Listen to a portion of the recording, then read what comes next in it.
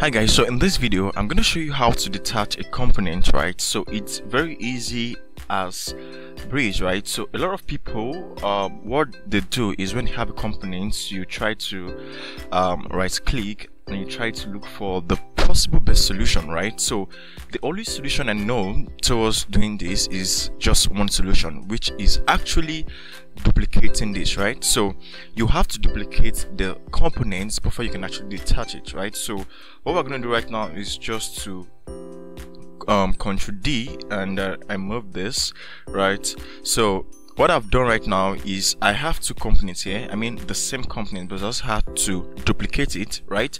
So what I'm going to do right now is to delete the former one, right? Now this component is what I want to detach, right? So I'm just going to come here, right click, and as you can see I have the option to detach instance, right?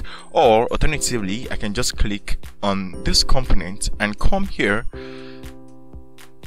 click on this three dots here, and it says detach instance, right? Once I click on detach instance, so if I click on detach instance, it turns it into a group, right? So this way you have different you have all the layers of whatever you have in that component already selectable, and you have them, you can actually delete from that component, move them anyhow you want to move them, right? So this is how you can actually detach a component in Figma, right? So this was helpful. Kindly subscribe to the channel and like this video. I'll see you in the next one.